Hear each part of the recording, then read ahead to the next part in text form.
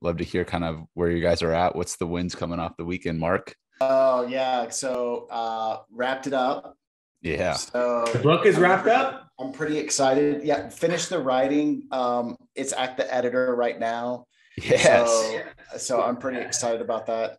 There's still some minor things like, the copyright page and, some little things that are just gotta include it as appendices and some links that I want to make sure that are in there. But Right. as a whole, it's just a matter of sweeping up the crumbs, so to speak. So I'm pretty excited about that. And just to let you know, my son has come through for me. I'm so pumped because he gave me some mock-ups this weekend, which of course is like, as you know, that is like fuel to the fire because it's just so energizing. So pretty excited. And I'd love to share those with you at some point. So you just say when, and I'll do that. And we'll like get some ideas on what direction to go. Cause he's on standby to kind of make some final adjustments to that. So, Cool. So Mark, going into this process, did you think you would get as far as you got in 1 week? Absolutely not. And it has everything to do, I think, as I kind of review the process, boils down to two things. One is there was a consistent time for encouragement and motivation from people who know what they're doing and kind of, come alongside of each person to motivate them and encourage them and give them what they need to go to the next step. And second to that is the fact that it's a focus time. Like you're dedicating your energy to get this done and eliminating as many of those distractions that oftentimes derail the process and really provide some structure to that. Those are two very key components of what this is all about. And then I have to give props to Jarvis, of course, but that's a whole nother story. Oh, that's great. And Jarvis is a big point there. I'm curious, how do you feel now after a full week of kind of immersion inside of this process, like with Jarvis, before, because I know you played with Jarvis before going into the challenge. How do you feel about it now?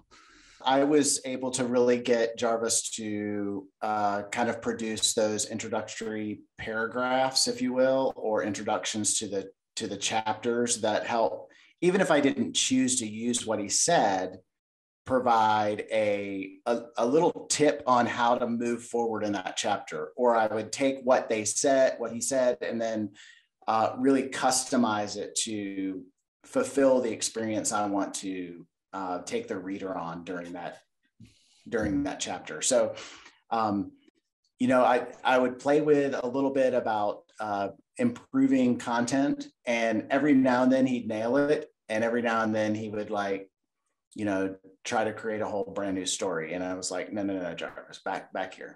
So I think there's some shiny things out there that Jarvis sees too, and he gets distracted. But other than that, I mean, that's true of, I think, any AI.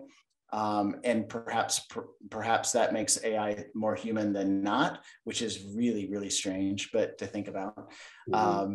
But it's true. And Jarvis kind of, well, more than kind of, actually provided a lot of the kind of skeleton to hang really the chapters and the content and the flow of the chapters on. And that's kind of great. It's like the Christmas tree with no ornaments, Yeah, 7 days is a very short period of time to imagine getting that done in, but it's amazingly possible. Perfect. I'm pretty pumped. I'm pretty excited. I'm definitely not in a place where I thought I would be 7 days ago. I try to look forward and say, okay, because I'm a dreamer. I like to cast vision ahead and kind of know my path and kind of know where I'm going to land, and then kind of imagine myself there. So I get motivated to hit that goal. This is one that had no vision whatsoever. I had no idea what to expect or how to kind of imagine what that would look like. So I had to trust the process. And that's probably one of the most difficult things to do in this, is trusting the process. I tell my students that all the time in the process of, college applications, right? Just trust the process.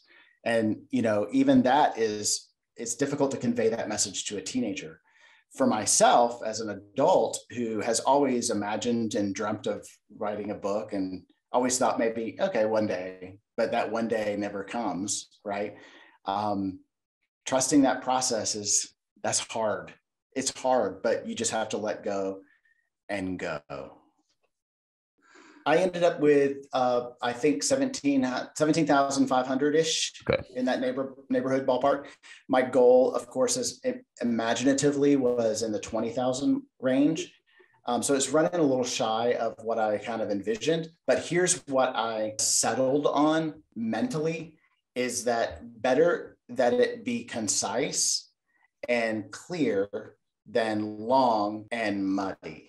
So I didn't spend time trying to kind of, puff it full of marshmallows. It was like, I wanted to make sure that it said what I wanted to say. And quite frankly, it doesn't need to say a whole lot. I mean, it doesn't need to be thick. It just needs to be true. And that's what's important. And I don't want to tell them everything, right? Because if I tell them everything, they won't hire me. So I need to give them enough to feel like that was good, but I want to leave a little but on there, right? Right. It's different. If you give everything, the entire process, right, and every secret, every detail, it kind of depends. A lot of people are just going to read that and go, okay, he knows what he's talking about. I just want to hire him to do it, right? And you might get the one-off person that's like, oh, I can do this all myself. They try it for a month and they're like, it's a full-time job. I just need to hire someone. That's most of the time what happens. Like when you hear other coaches or gurus, they're like, I'll give everything away, share it, because most people aren't going to do the work anyway. So they're going to end up hiring you in the past. But, this is the great start, version 2, version 3, the constant improvements. Yeah. So for me, a lot of the branding that has taken place, both by way of the cover, the title, and the metaphors that I use inside, all developed while I was writing it.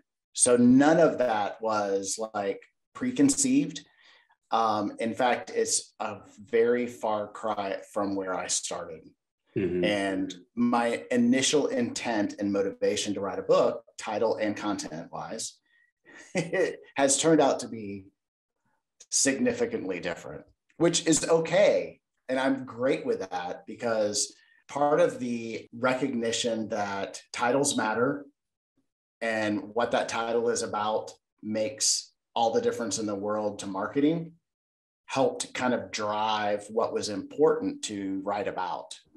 And while I still included some of that content and pain point that I referred to and wanted to write about as a whole, I included it in part and made it only a section of the book instead of everything about the book. The anticipation's killing me, Mark. You got to show us your cover now.